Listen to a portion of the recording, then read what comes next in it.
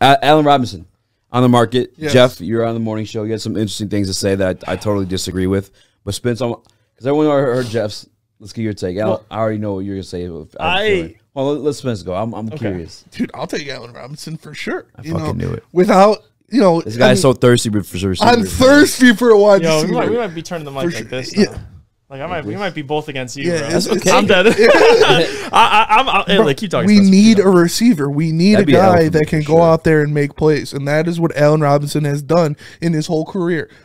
He had Blake Bortles, and he was making plays. He had Mitch Trubisky, and he was making plays. You know, he could do it with Jared Goff. I'm not worried about it. And you know, he wants to play in Detroit. He wants to play here. If we can get him on a hometown discount, you know, that's it. That's the key. That's the key. Take a couple M's off that top, and he immediately turns into the best receiver that we got. All right, so here's my thing. Go ahead, Jeff, because you were hyped. No, that's facts. I think Spencer just honestly nailed it right on the head for me. Like, there are a couple things going to play. I need to look at what he's getting, because I know I'm not signing the deals, but I got to know when I deal what the Lions would offer him. Then I can make a decision. If it's $16 million per year, fuck no.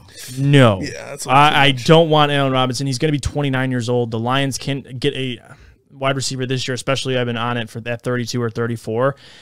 But hey, I like Allen Robinson. Like, you can't know any person in Detroit. If you're a Lions fan, like, you're at least going, all right, this guy's from Detroit. We love people that want to be here, because it's someone that wants to be here, and you don't have that often at all. Like Marcus Williams, if he were to listen, I don't want him to come to Detroit, but if he were to, it'd be because of the coaching staff. You get what I'm saying? Yeah. Allen Robinson would do it because he simply wants to come. City. Yes, yeah. That's what I love. So, you know, Allen Robinson, you're welcome, but even last $16 million, I might not. Sweet during the game, like Kate cooking. Yeah, bro. Yeah. You know, if the day he gets signed, he's gonna hop off the plane with the buffs on, might have the mink on, walk down, banging some peasy or something, and go clubbing downtown. Yeah. So that the key word you said that though is the hometown discount. But yes, the other part that makes me a little nervous, and I get that he was in Chicago with like a whole fucking quarterback carousel, knowing what the fuck is going on, but like last year's numbers not pretty.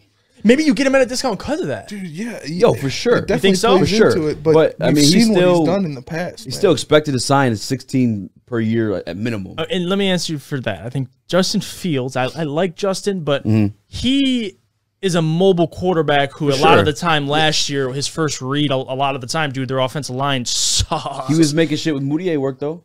Mooney. Yeah. And I get that, but Moody turned into his safety blanket almost too much, like to the point where he was like only Mooney. And that's because Allen Robinson and Mooney are different players. Mooney's going to be the guy across the middle. He's going to be the guy running those 5-yard outs, those Michael Thomas routes. Possession guy. Yeah, Allen Robinson's going to be running the goes, slants, the posts, and that's not Jared Goff's specialty.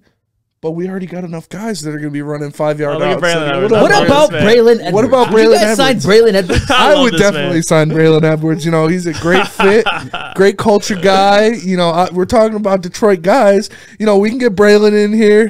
Hometown discount. Hometown discount. I'm telling you, go out there, catch a couple balls. Well, listen, if I'm coming out retirement, you're paying me. I'm getting $16 million a year.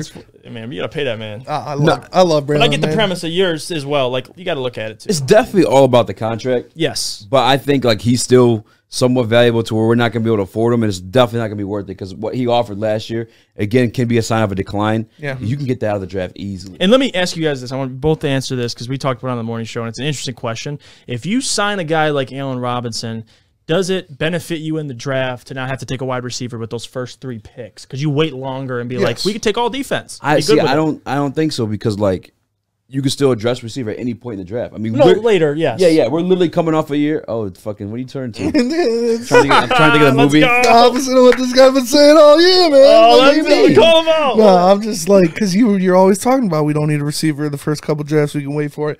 And I was saying first rounds. Like you wanted one early, like one of those pretty flashy ones. I'm saying you can get them fucking a dime a dozen like any round. You know what I'm and literally for that argument to be the case when we're coming off a year where Amon-Ra St. Brown, a fucking 4th round pick, came through and shined. When you're the only guy, it's not hard. And it's not an anomaly because Tyreek Hill 4th round pick, fucking Antonio Brown 5th round pick. Fucking Devontae Adams is the best receiver in the league right now. I get you. 2nd round pick. I get you. You know what I'm saying? Like, these dudes come any round. So it's not, you don't have to spend those first 3 on a receiver. You don't have to, but like what Jeff was saying, it definitely helps. If you sign an Allen Robinson, then you don't have that pressure of, how does it hurt? That's too much fucking money to get minimum. Okay, let's say like a little bit of a discount. Well, we won't say 16 million. But what's the discount? Maybe like you get him for like 13. Maybe 13 is a better number. No. Maybe it's like maybe it's like 11 with incentives. He gets to like 13. You keep saying you want us to rebuild and want us to get these free agents. Who do you want us to spend this money on? If it's not Allen Robinson, right now this year, yeah, fucking gap holder. This is year 2 of a rebuild. Yeah, you know I won't be mad if we don't have to fucking like go for the kill right now because we're not kill ready. Allen Robinson's not going if for we the jumped kill. in the fuck, huh? Allen Robinson's not going for the kill. You're paying him $11 million. You better be fucking going for the kill. That's too much money. That's bringing in. Bringing in a playmaker. Didn't look like a playmaker last year. And let's give you this. That Chicago Bears offense was fucking terrible. $19 million is our cap space. Yeah, that we're working with. Yes, you remember what Scott was talking about yesterday? You want to give a guy coming off a bad year, bro. And listen, I won't argue with you about that because I'd be lying if I said I'd be okay with spending money. Because like you get guys like incentive, like how we saw Josh Reynolds incentive contracts, and you can cut guys. But Robinson's not Josh Reynolds. You know what I'm saying he can still get more than fucking $12 million. Yeah, you don't give Allen Robinson an incentive based. Yeah, you know what I'm saying that's not. But you cut Trey Flowers, and how the hell were the Saints $40 million over the cap? Like, how does that even? Like, I just don't understand. Like, why? Like, you want to give $11 million of we're cap strapped. You want to give $11 million to one guy who's been banged up, coming off a bad season, and we just got a fucking guy, and we got to sign our rookies in the 4th round. We have Cephas coming back. Like, Brad Holmes is going to find us a receiver. No, let me tell you because I honestly agree with you. I really do. If you're discussing Allen Robinson, my point is, would you like Allen Robinson if he was on the lines? Would I have a problem with it? No, and I would sit here and be like, okay, how much did you sign him for? And if it is a ridiculous amount, I've said anything all over year, double digits for me is like no. I've said this so far up until the draft. You're not going to get a good player for under. I don't want us to spend money. Don't spend money this year, please don't. It's called the draft. Don't spend money. I'm okay with you. Don't spend any money because you have to sign your rookies, save your cap space. You're going to cut Trey Flowers probably. If you don't re-sign Charles Harris, assuming you address those positions in the draft, then build the cap space. Because people talk about Marcus Williams and Allen Robinson. To all that, I say, fuck it. All right, don't sign nobody. But I just like Allen Robinson because he's from Detroit. You know, maybe I have more interest in him. Sure. I think but like, I don't think they should spend a fucking dime. Yeah. My thought is get depth. Because last year, what was our problem? When guys were hurt, we were pulling shit out of nowhere. Yeah. When we found some studs. We found Jerry Jacobs. We found some good guys, but I want this year depth. You need some depth. Yeah. And that's really all I think they should do. I agree with you. Kill, because we're not ready to kill yet. I think 7 to 9 games is reasonable. I mean, but Josh, next year is that year. Like, we're not going to be ready to kill until we have a quarterback.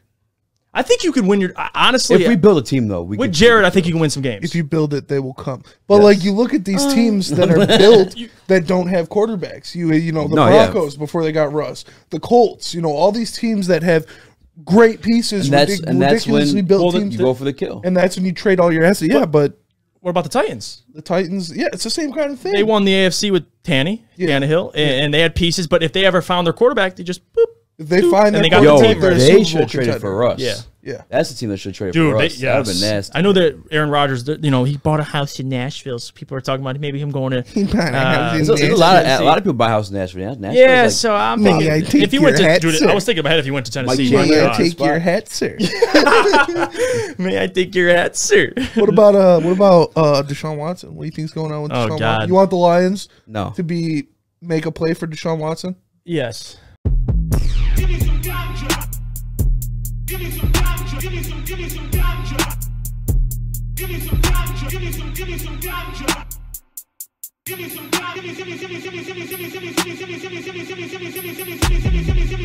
ganja. Give me some ganja.